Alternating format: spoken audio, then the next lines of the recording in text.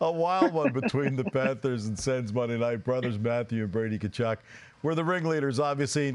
The family not so happy. Marty, you and your brother played against each other in the NHL. Of course, you were a goalie. He was a D-man, so you never got to drop the gloves against each other. But what's it like when brothers become rivals on the ice? Well, first of all, I didn't drop the gloves against him because he was 6'7" and 240 pounds, and he would have killed me. But look, when you play, your team backs you up. There's more emotions. There's more intensity because of that. I remember my team thinking, we're not going to let you lose this game. We're not going to let him score. And every time you make that save, you're kind of feeling a little bit better. I remember when Wayne Primo and Keith Primo got into that fight, and I played with Wayne Primo. And he said, look, you don't go into the game thinking you're going to fight your brother. But when you get squared off or you get in a scrum with your brother, all those past, incident on the backyard pond, street hockey, or even playing video games or board games where you flip the board or rage quit or whatnot, it all comes back to you. And then you get angry and you get fueled by emotion. And then all of that takes over. So that's why we're seeing Brady and Matthew get into it. They don't want to get started the game with a fight or anything like that. But as the game gets going and the intensity is there, all the past memories of all these battles in the driveway or playing mini sticks in hotel lobbies or whatnot for hockey tournament, it all comes back. It's natural. Sibling rivalries are the best rivalry in the world.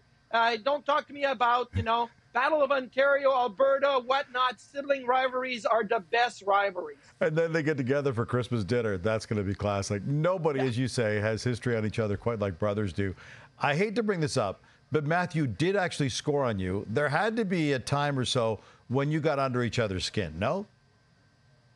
Oh, we used to get under each other's skins all the time as kids. I used to send him home crying. He was 3 years younger than me, and my mom used to always say, Matthew, why are you home?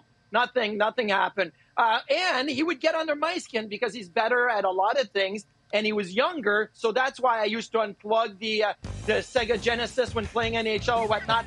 But when he did score that goal in Florida, it was so interesting to me because I didn't even know he was the one that scored it. And then I look up, and he's celebrating like it's the Game 7 overtime Stanley Cup Finals, right? And I'm thinking, oh, man, I'm going to hear about this for a long, long time. The next summer, we used to host a golf tournament. He got the puck put into a plaque. He delivered it to me.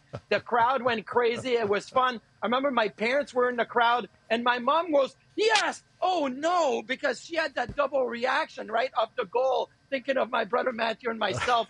So, yeah, we had moments where we got under each other's skins, but it never happened that we got into a scrums or we got emotionally to the point where we wanted to fight each other. And now, all these years later, we get to enjoy the Tkachuk brothers doing the same. They combined for 27 penalty minutes on Monday, but they weren't the only guilty ones. A total of 167 penalty minutes in the game, the most in a single game this season.